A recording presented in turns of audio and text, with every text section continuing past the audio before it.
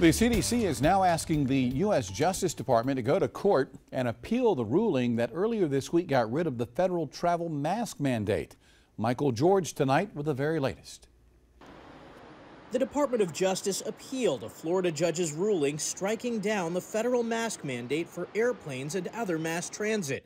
The CDC made the request, calling its masking order both lawful and necessary for public health. Former CDC Director Tom Frieden and other health experts are alarmed that while masks are coming down, COVID-19 case numbers are going up.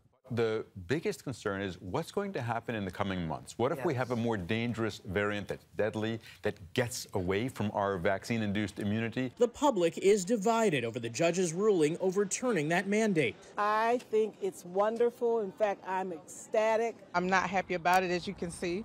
I still have my mask. A new poll finds 56% of Americans still support the transportation mask requirement. 24% are opposed. In New York, masks are now optional on commuter train lines, but they're still required on city subways. During the rush hour commute, most New Yorkers were masked up, and city health officials want that to continue. Especially when you don't know the vaccination status of those around you. But really in all indoor settings, wear a high filtration mask. Along with confusion about masks, many Americans are undecided about getting a second vaccine booster. The CDC met with outside experts Wednesday afternoon to discuss further guidance on who should get that fourth shot.